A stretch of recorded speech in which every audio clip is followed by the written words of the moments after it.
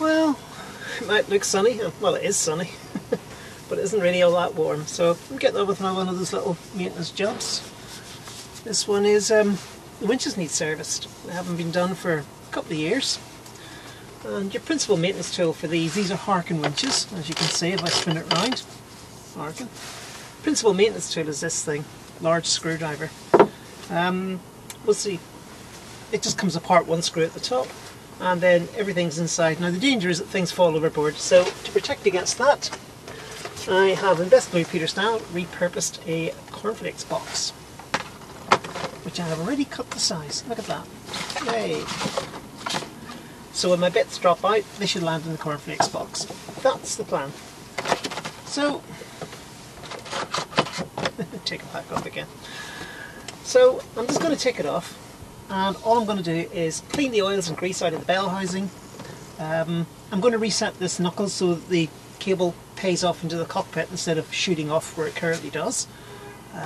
It can go anywhere. These are Harkin winches. The stripper is a solid metal thing. There's nothing in here, whereas the Lumars have some sort of plastic ring in here with a stripper in it. Or so I've seen. Apparently they can wear out, but with the Harkins you don't have that, so I'm hoping that will not be an issue. Inside here is mostly just bearings, a few little pawls, tiny things on the springs. Mostly what you need to do is clean the old oil off them, put a dose of fresh grease on, a bit of oil on the pawls, and you're good to go again. That's really it. They're quite simple to maintain. So with all that, let's get down to it. So that goes on like so.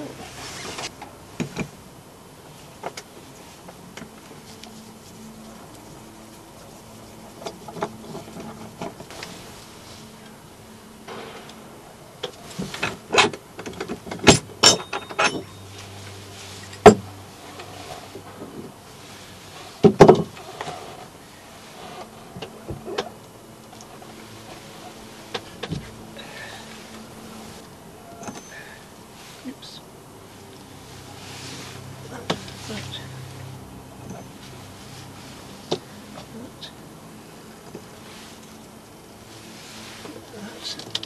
I've just got other blowers and things on the boat next door. A big power boat.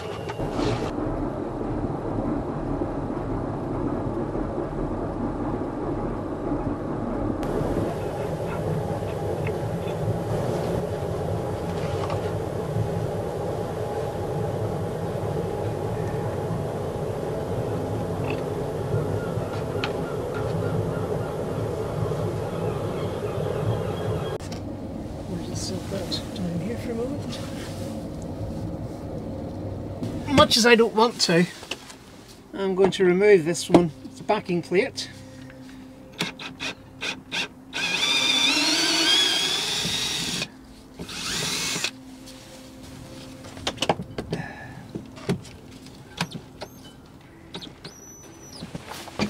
It doesn't want to come out, so it's going to get the treatment.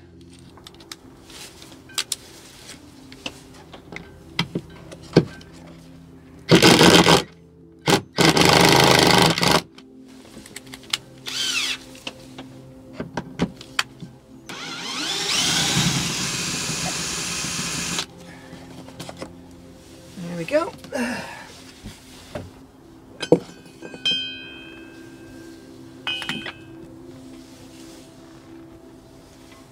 And here's the inner. And in here you can just see the pawls. Oh, there goes another fingernail. You can see the pawls that click round and lock this rotor into place. But one crisis at a time.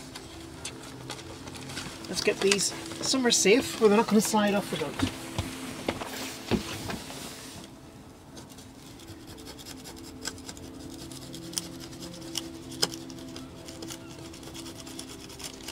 It's a useless lubricant, but as a cleaner it's without power. Nothing beats this stuff for cleaning.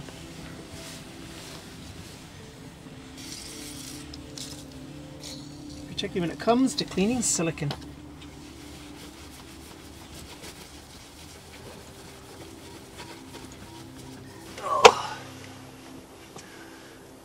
Okay, it's coffee break time.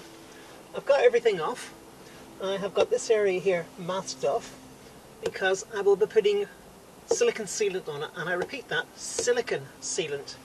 I will not be using Sikaflex or Marine Flex or anything that's adhesive, because if I do, I will never ever get this off again. And that's not what it's about. This is going back on with silicone sealant to keep the water and weather out, but I do want to be able to service this again in the future, and I need to be able to take it off. So the silicone sealant has been removed. The other items I have kept together in the orders in which they came off. So this was all the top section, this was the inside section. This goes on first, second, third, fourth, fifth. That's the sequence they came off in, that's the sequence they go back on, or rather the reverse of the sequence. I've still got to clean the bolts up. When I do clean them up, I will be treating them with Duralac, so that they don't react with the aluminium block that Bavaria has installed in the hardpoint. And I will also be doing the pawls with gear oil and the main body of this with a light synthetic grease. Now, you don't need tons of this stuff, you just need to give something to the surfaces where metal touches. That will be fine. So just a light thing of grease on here, on the outside of this, gear oil on the pawls, things like that, and that should be enough to keep this going for another couple of years. So I've just got to do that. These have been soaking in WD-40, Work of the Devil 40, for a while, so they should clean up nicely, then they can be Duralac, put back in, and the whole thing's sealed up.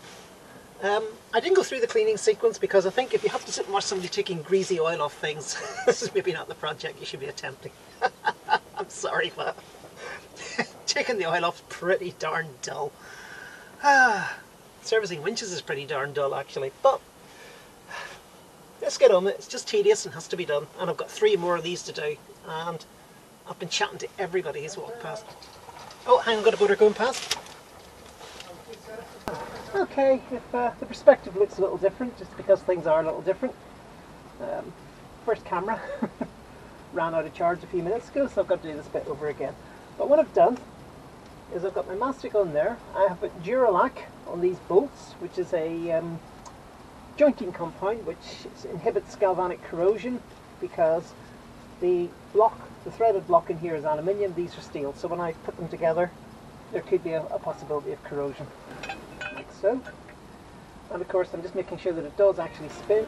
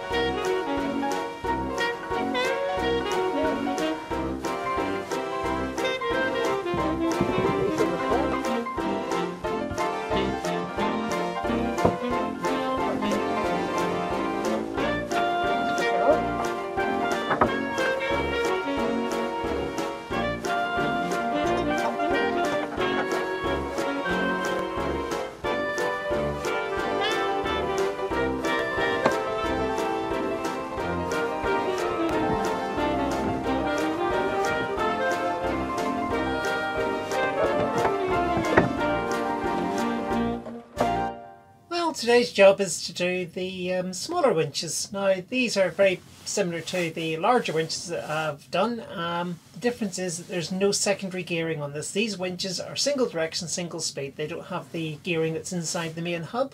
These ones are a lot simpler. The main differences are no gearing inside the hub, and on the outer perimeter of the winch itself there are 2 pawls that engage the actual bell housing. So this one's a lot simpler to clean. I don't need to lift the central shaft out and do all the rest of it. I can just give everything a good clean, a good wipe down, and just simply put some oil into it and I should be good to go.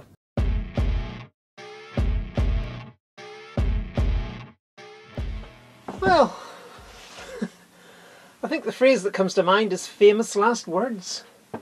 When I took it off and I just rotated the inner barrel, the inner shaft, I could hardly turn it. It was absolutely gummed solid. When I took the housing off and had a look at the shaft, it's got a huge amount of horrible, thick, sticky grease. It's lost all its grease properties. It's now just really a type of adhesive. So I've had to take the whole unit off. I suspect I'm going to have to do the other one. I've been on a boat long enough that I really should have known better than to say I think this should be straightforward, because it looks what I thought was going to be like a half-hour job. It's going to be an all-day job. But, c'est la vie, it's life in a boat.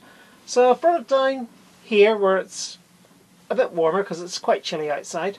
And I'm just going to clean all the cogs off with Work of the Devil 40 and some cotton buds. And then I'll grease the whole lot up, put some oil on the poles and put it all back together again. But, bleh.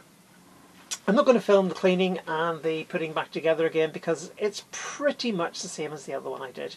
The only difference is it turns out, much to my surprise, that there is actually a ratchet inside this, because you can hear it if I turn it. And there's like an Allen key in the bottom, so I'll get my Allen key set, I'll remove this cover and I'll have a look inside.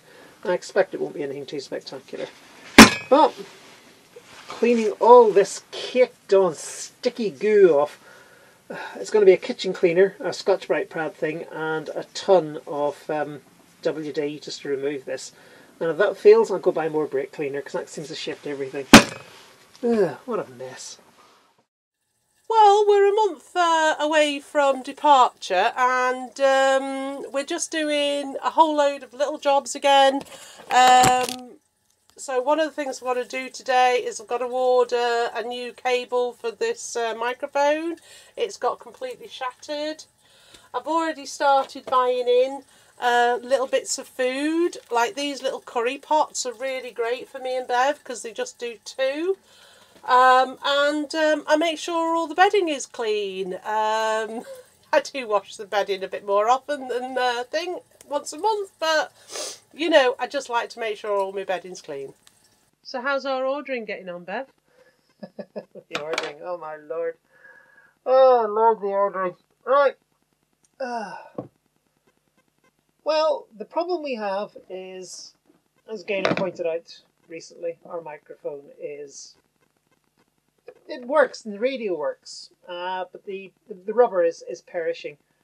Thing is, we are scuppered by this little connector. This is a very odd connector and it's very hard to get, but we did find one. Oh yes, we found one. We found one, and it turned out that the delivery costs were nearly as much as the connector. Then there was VAT on top. Yeah. Then we have to order a cable. We have to get a few more other bits and bobs to do in. We then have to take this apart and solder it all together, and at the end of that, there's no guarantee we'll have a working radio. The costs were getting close to 100 and something quid by the time we added them all up. And a new radio is 170. So the obvious logic there is this really worth the effort to repair? Yeah, just for one connector. It's ridiculous, like I say. But thank you, import duties and that. Yeah, definitely don't buy it from America. We tried buying this part from the US. The FedEx cost of this one part to the UK from the US was $250 for FedEx and import duties for one little plastic part. We found a UK supplier that was a bit cheaper on the delivery, but still costs a lot. Now the cable itself, this bit, the bit that's falling apart because it's shattered. It's shattered. I think I just shattered another bit when I did that. I was going to say it's the little... yeah, anyway, this cable here is £6. £8 including delivery for the cable. So that's the really cheap bit. So the problem is that we can get a new radio for 170 odd quid, but all the modern radios are up button and down buttons. So if you're in channel 16 and somebody wants you to go to 18, it's 2 up presses, no problem. If you want to go to, somebody says, and they do say, go to the small boat channel on 6-7. You've got about 50 presses to get there. Your thumb will be numb before you arrive. Now, I'm sure that they have memory, just because, like, our handheld. On a handheld has memory, and you just go up and down through the memory. Yeah, but it's still a pain in the backside. Yeah, whereas what we like to do is just press the 6-7 and you're there. You're done. It's brilliant. So we've hit upon a new solution, which is a bit drastic, but it has the potential of being extremely money efficient. We need to be money efficient on this boat. We have ordered up the curly cable for £8.38, including delivery. Yay! Yeah. And we are going to cut this one here, because we already have the connector. We don't need a £2.50 FedEx charge to get this here. We already have it. It's here. So we're going to take the new microphone cable and this microphone cable. We have already opened this up and had a nosy inside, and we only actually need 3 of the 7 wires. So we are going to do some soldering and connect our new cable to this thing, because it's all a molded piece, you can't get it apart. We're going to cut the cable, solder our new one on, open this up, solder the other end of the cable, and la-di-da, we will hopefully have a working radio for £8.80, 38 pence. If we bugger it all up, then we can go out and buy a new radio for 170 quid. And that's the decision we've made, is the fact that I'm thinking about the fact that I want to be on Salty Lass for at least another 10 years. You know, so over that time, it's not a bad investment. Yeah. But it's just the fact that we do like the fact that we can just key in the numbers. We like the radio we've got. Yes. We do like that radio. If we have to get a new radio at some point, because that one goes whir clunk, then we have to get a new radio at some point. And we'd get a standard Horizon because we know it fits the hole. Yes, we've got that sorted. We've got that sorted out. But for now, there's just going to be a pair of clippers going snip. And there's going to be a bit of cable jointing. Yeah. And with a bit of luck, all will be good. We will update you on that when the cable comes. Yay!